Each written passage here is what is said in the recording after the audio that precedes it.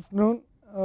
Today we are going to talk about the Heckscher-Ohlin trade theory. This is the neoclassical trade theory. The first attempt was done by Professor Heckscher, working in the Lund University in Sweden, south of Sweden, and then subsequently his student, after a 10-year gap, worked on his PhD on the regional trade in Europe, and they were the ones who propounded the most famous of the trade theories till Krugman contested the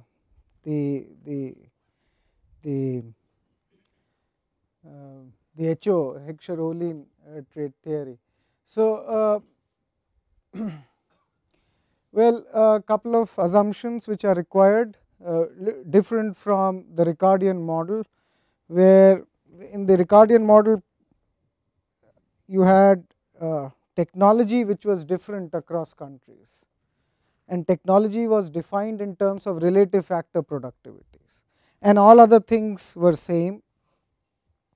Here, one of the main assumptions is that technology is same across countries,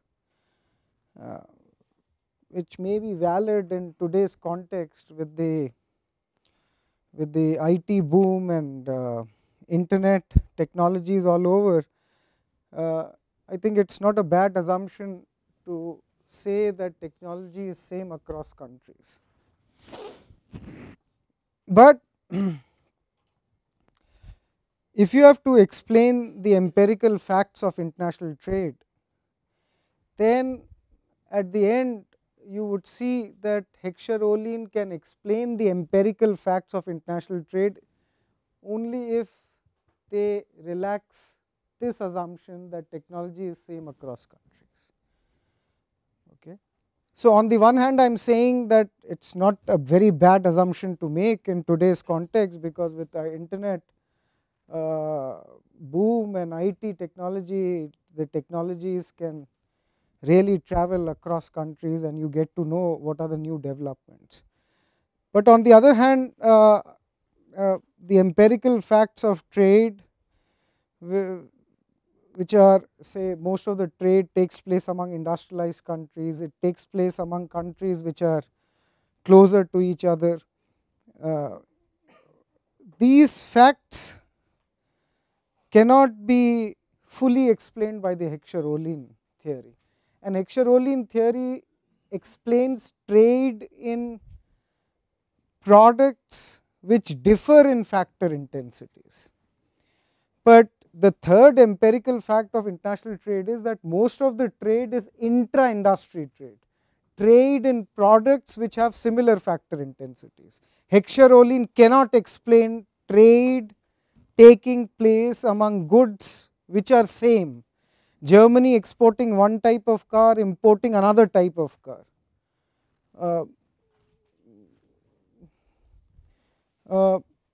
The Baltic states exporting one type of modem, importing another type of modem. One country exporting one type of printer, importing another type of printer. Heckscher-Ohlin cannot explain trade in products which have similar factor intensities. So, the empirical facts of international trade are that most of the trade takes place among industrialized countries, it takes place between countries which have common borders, have a smaller distance between them, and third, most of the trade is intra-industry trade. Heckscher-Ohlin cannot fully explain all these three empirical facts of international trade. But now the latest research is on that if you relax this assumption that technology is same across countries, then you can explain some proportion of international trade taking place between countries. And then people also start questioning that if you relax this assumption, then it is no longer Heckscher-Ohlin, it is like the Ricardian type of trade. So then people are now refocusing their attention on the Ricardian theory, that because Ricardian theory is the one which says trade takes place because of differences in technology. But Heckscher-Ohlin, you will see that it's intellectually quite rich. I mean, if you see the assumptions and you see the proof will be very neat, and you will get the desired results. So you have technology which is same across countries, and when I say technologies, it means that you have this production function which will be a function, say x is a function of k and l in both the countries, okay, and y is a function of k and l in both the countries. It is in that sense that you say that the technology is same across countries. Tastes are similar across countries, so it will be reflected in the same indifference curves for both the countries, and they are homothetic. Homothetic would mean the proportion of consumption will remain the same. So you may be richer, but C by Y ratio will be the same across countries. That's what you mean when you say it is homothetic. In mathematical terms, the income elasticity of demand, if it works out to be 1, then you say that the tastes are homothetic. So tastes are similar and homothetic, and this assumption is required to prove the Heckscher-Ohlin trade theory if you use the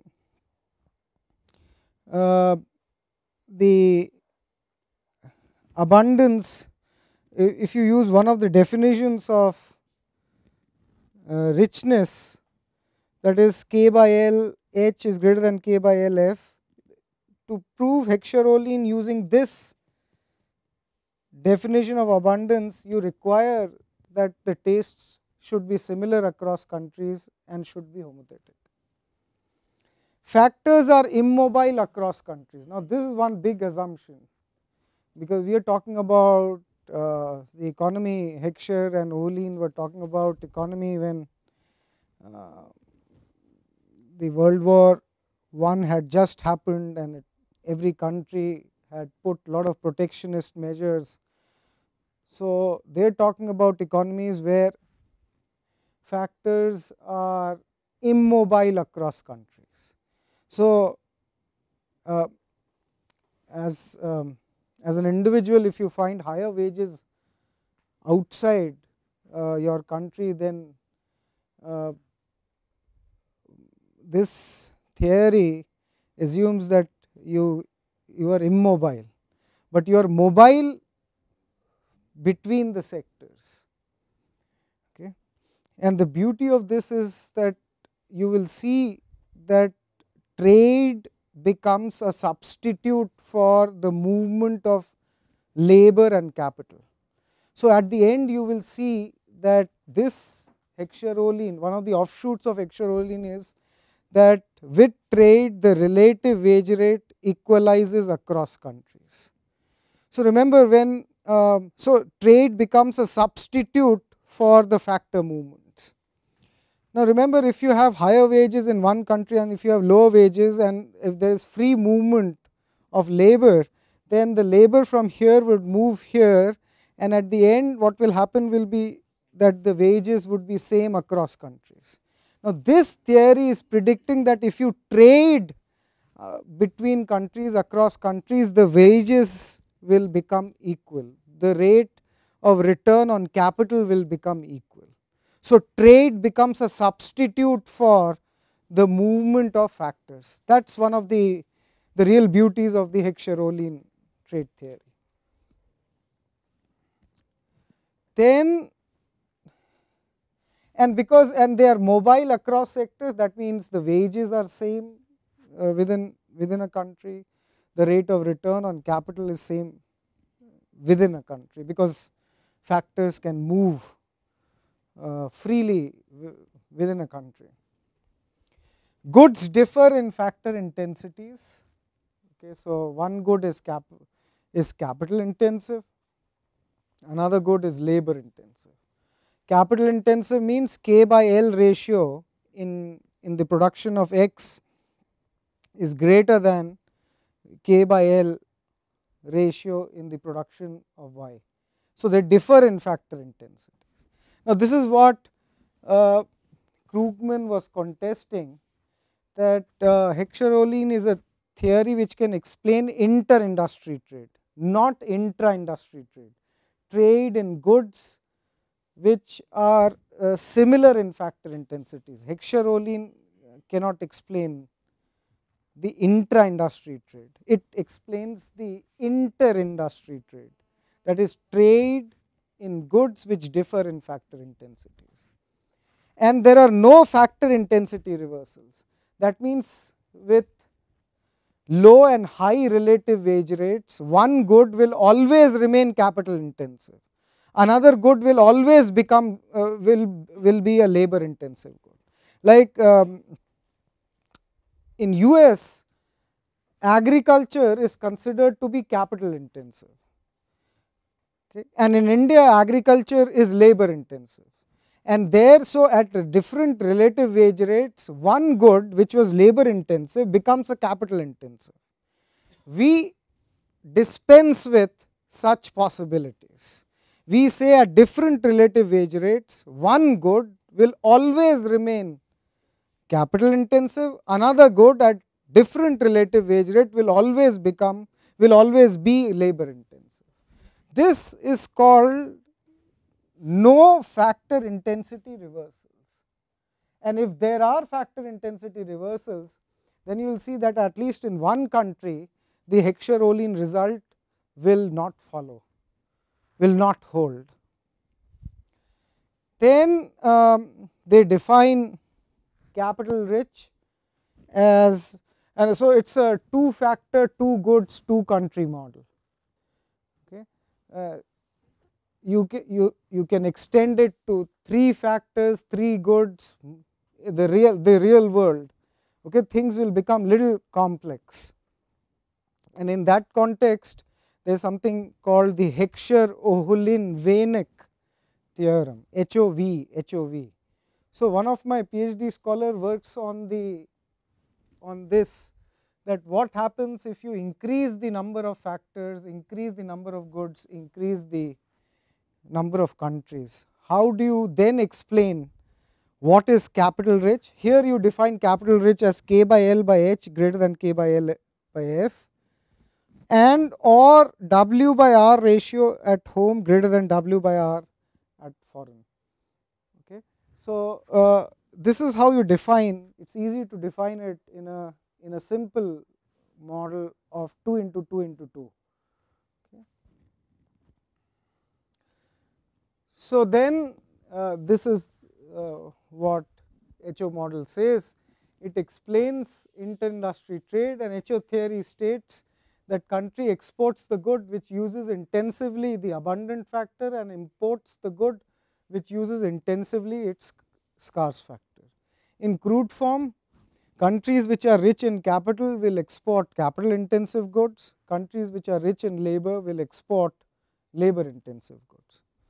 So, here please recall, a country has a comparative advantage in the production of a good if it can produce a good at a lower relative price. Now, this theory is saying that you have a lower relative price because you have an abundance of certain factors. Maybe you are abundant in human capital. Okay. So, if you work this out for India, you will see a very peculiar thing. India is rich in human capital, it is rich in semi-skilled, it is rich in unskilled workers. So, when people start researching India's data, they find this peculiar thing. So, India exports human capital intensive product, labor intensive manufacturers, which is like a middle skill intensive, and then unskilled labor intensive products. What India is lacking is the R&D intensity, research and development expenditure as a percentage of GDP. R&D is a minimal of what happens in the outside countries. So, we may be exporting these human capital intensive product, but we are surely importing R&D intensive products from outside. Ricardian theory also says something like this about comparative advantage, about countries having comparative advantage. Absolutely, all countries, yeah, have the same. Say the concept of comparative advantage is the same, that you can produce a good at a lower relative price. There in the Ricardian model, you have a lower relative price because you the relative factor productivity of that particular sector is greater than the relative factor productivity of that sector in the foreign country. Relative factor productivity. And Ricardo defines technology in that sense. Okay. So, then now I will give the proof and the proof will take two definitions of factor abundance. One is this definition, that one is capital rich if k by L in H is greater than k by L in F, and the other is that foreign is labor rich if W by R ratio in foreign is lower than the W by R ratio in home. Okay. Okay. So, let us see this diagram.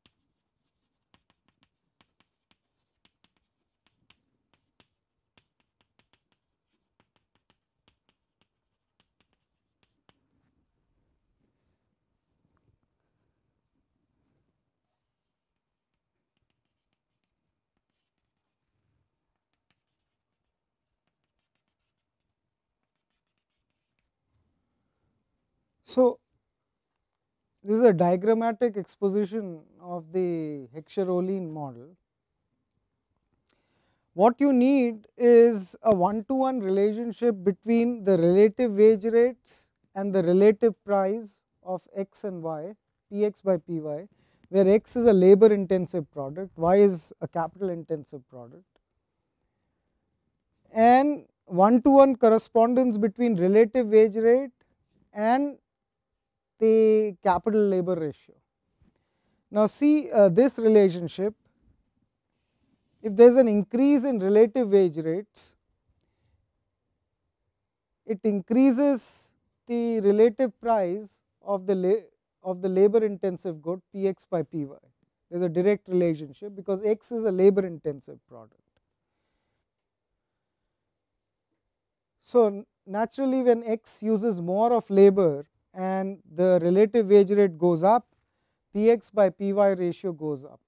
So, there is a one-to-one correspondence between Px by Py into W and W by R, and one-to-one correspondence between W by R and K by L.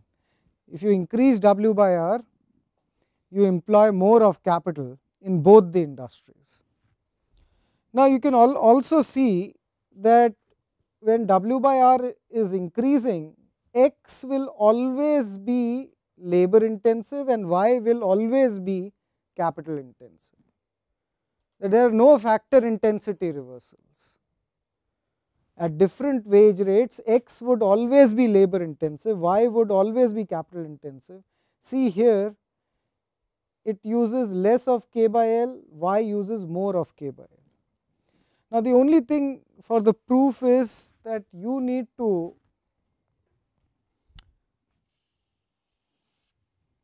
assume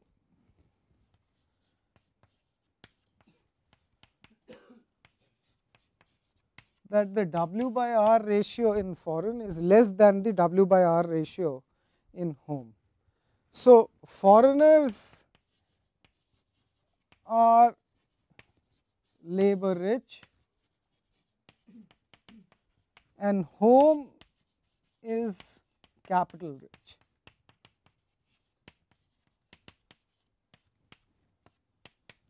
And labor rich and capital rich is defined in terms of the relative wage rates. So, W by R in F is less than W by R in home. If that is so, W by R in F is less than W by R in H. This would mean Px by Py in foreign would be less than Px by Py in home.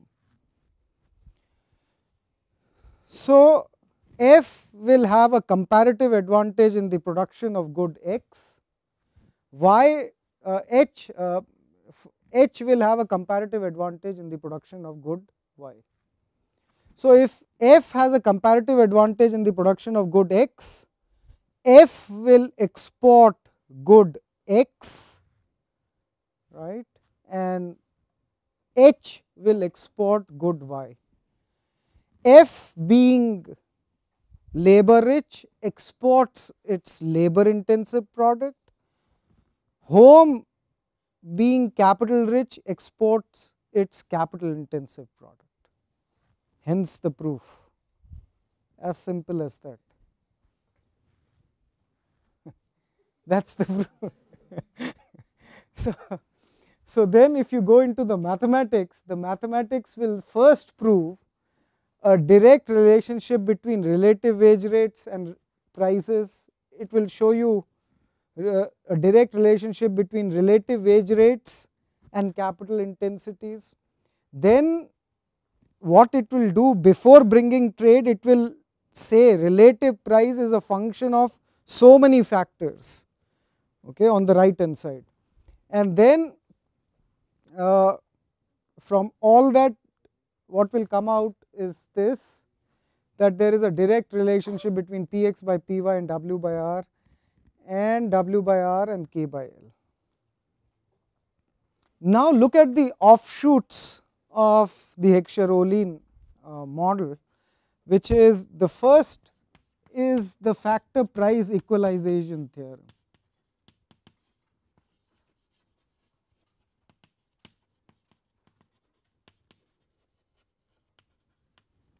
So then think of a situation after trade.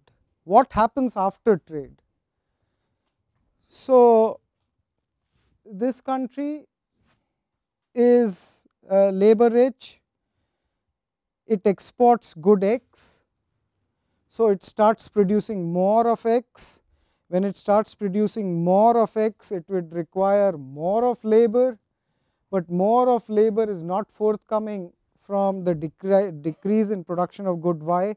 So the relative wage rates go up, the prices rise. So then the relative wage rates increases with an increase in production of good X. In home, you increase the production of Y. So R by W ratio goes up or the W by R ratio goes down, and then eventually they meet such that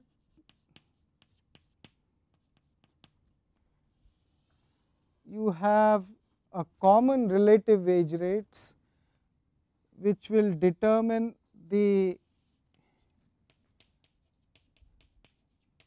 common relative prices.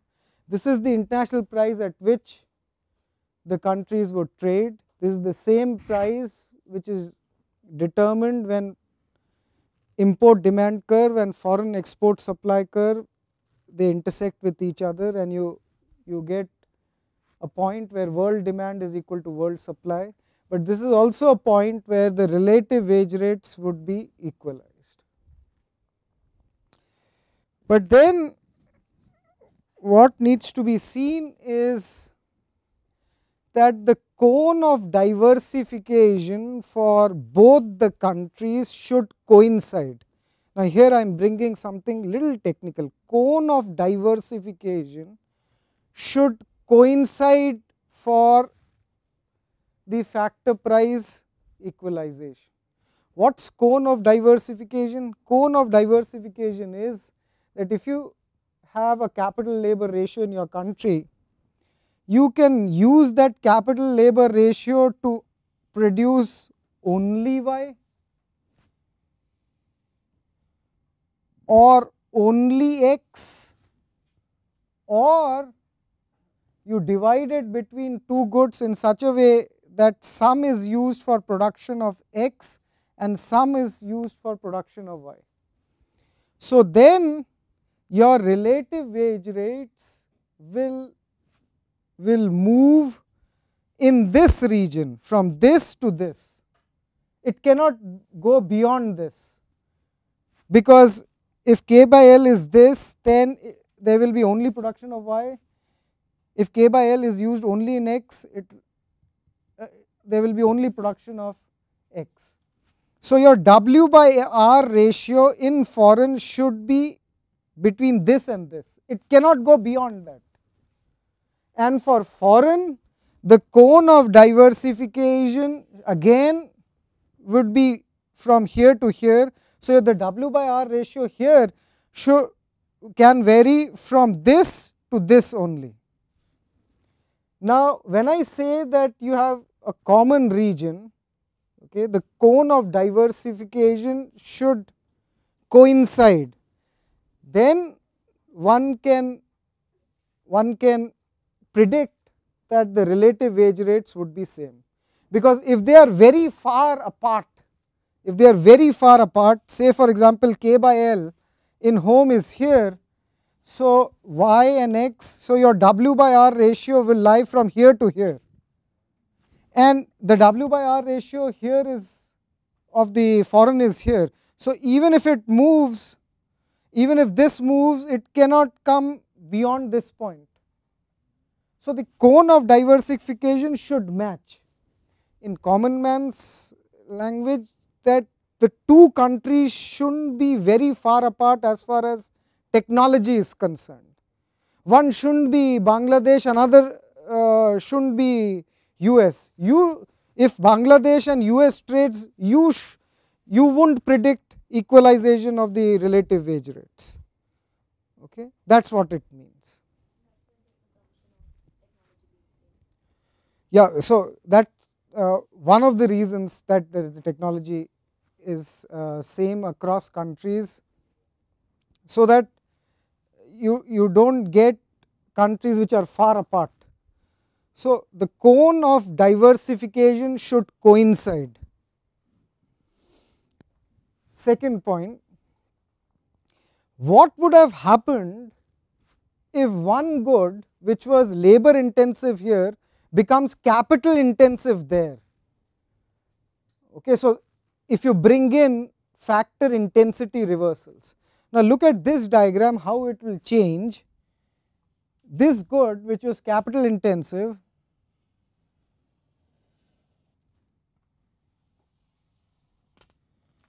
now look at, this is a case where you have factor intensity reversals.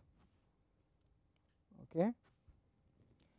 Now, look at this, can you let me know the shape of this?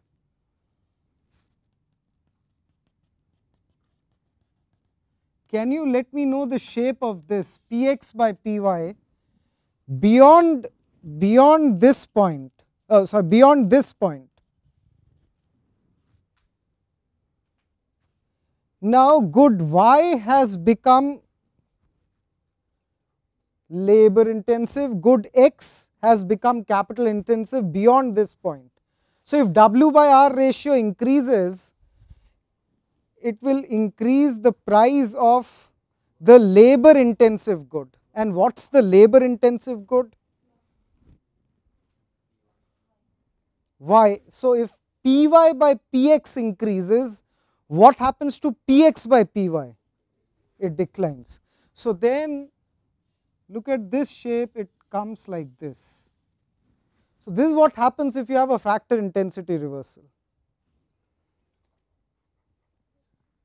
So, then what? So, you can always have a situation where W by R home is here.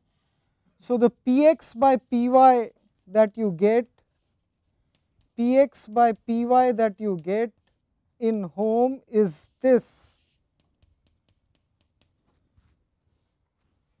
So, then Px by Py f is greater than Px by Py in home. So, then what will happen? Home will export good X, right, and remember home was capital rich. So, now home is exporting good X, okay, and F exports good Y, okay. F, which is labor rich, exports good Y, okay. So, do you see that what happens whether the HO theorem holds or not? What does HO theorem says? That a country which is rich in capital will export capital intensive product, a country which is rich in labor will export labor intensive product. So, home is exporting good X,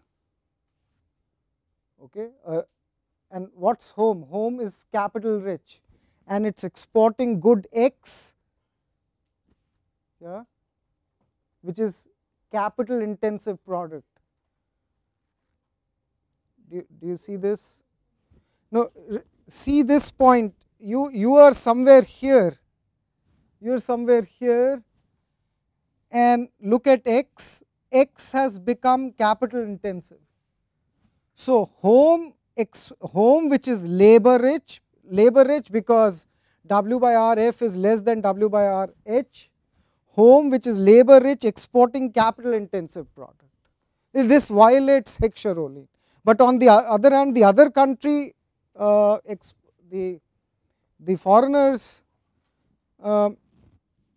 which are capital rich, the foreign which is labor rich, they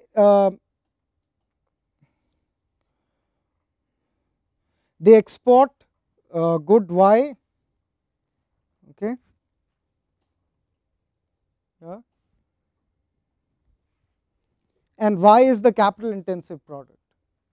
Okay. So, Heckscher-Ohlin is not holding in one. So, that is what happens when you have factor intensity reversals. Heckscher-Ohlin will not hold in one of the countries, in at least one of the countries. Then you can always think, now if you have W by R ratio here, what would have happened if W by R ratio was still in this section, but then Px by Py would have been here. Then you would have seen that it violates, this country would have violated the Heckscher-Ohlin.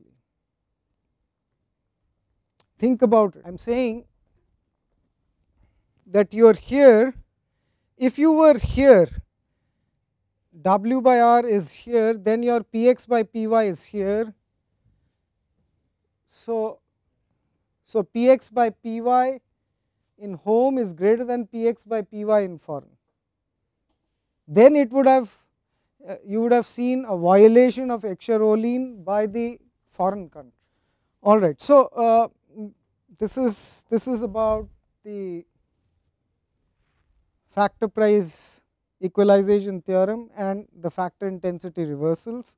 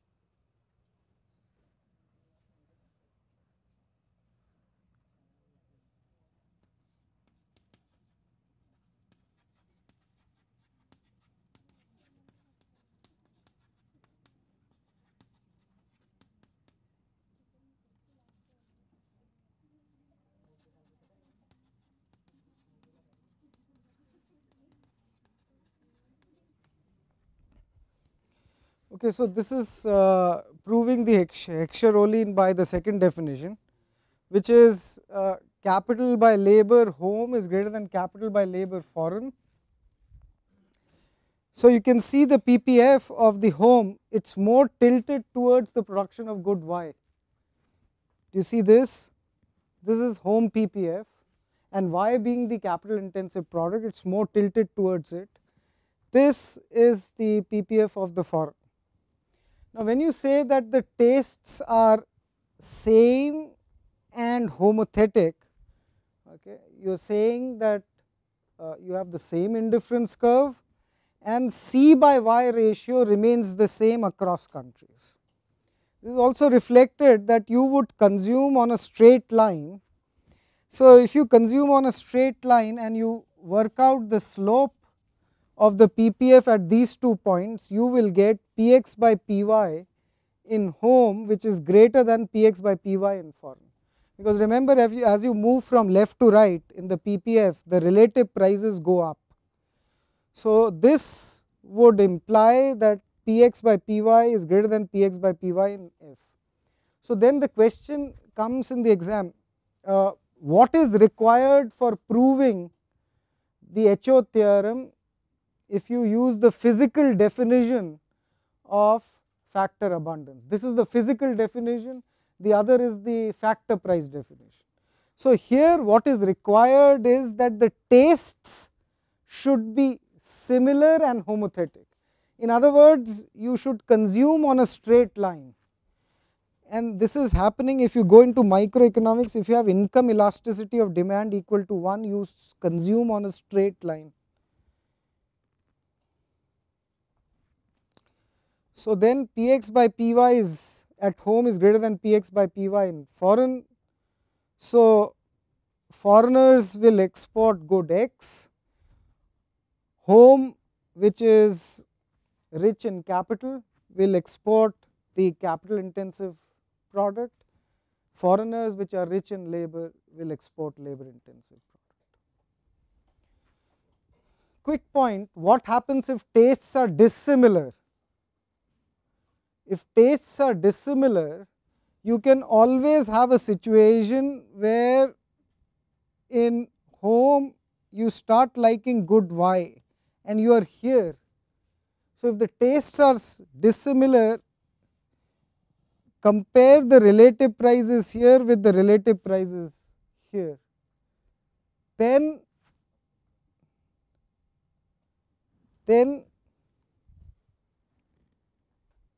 yeah, and so if Px by Py is less than Px by Py by F, home will export good X.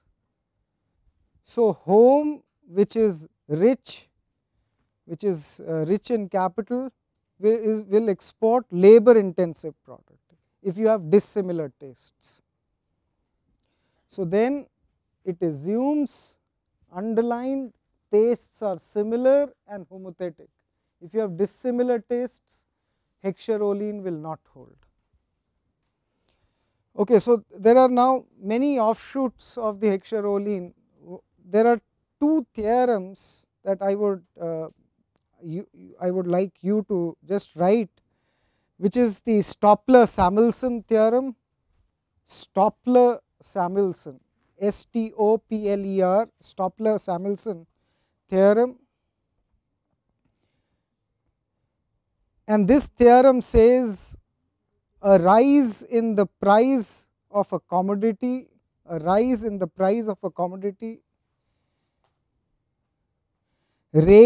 the real reward of its intensive factor,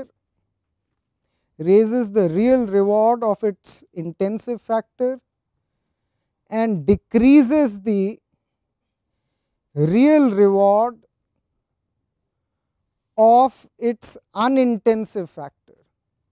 A rise in the price of a commodity raises the real reward of its intensive factor and a decrease in the real reward of its unintensive factor. There is another theorem that I would like you to just write it. It is called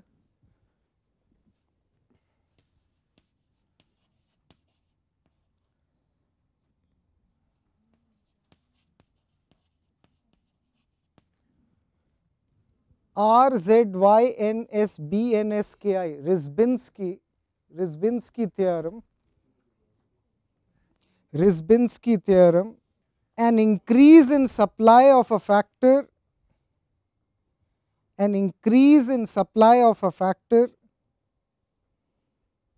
in the bracket parenthesis, keeping relative wage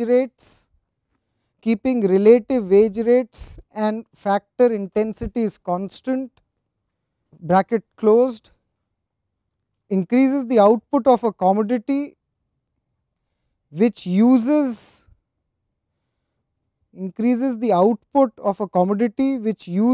the expanding factor,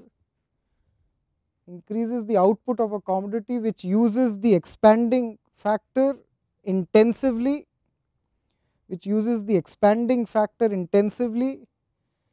and decreases the output of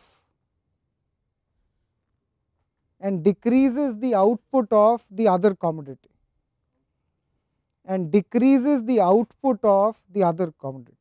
In crude terms, the first theorem links the prices of products with the factor prices, and the second theorem, Rizbinsky, links the factor inputs with the commodity outputs.